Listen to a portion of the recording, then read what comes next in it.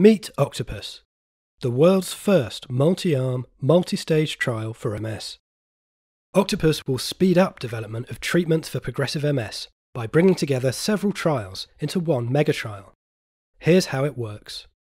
Octopus will compare several potential treatments with a single placebo. Each treatment is an arm of the trial.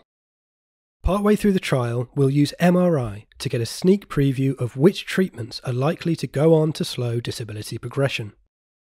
So we can drop treatments that don't show promise and slot in new ones as they're discovered. And if a treatment looks promising, we won't need to set up a separate, larger trial. Instead, hundreds more people will join that arm to see if it does slow disability progression. Find out more at mssociety.org.uk/octopus.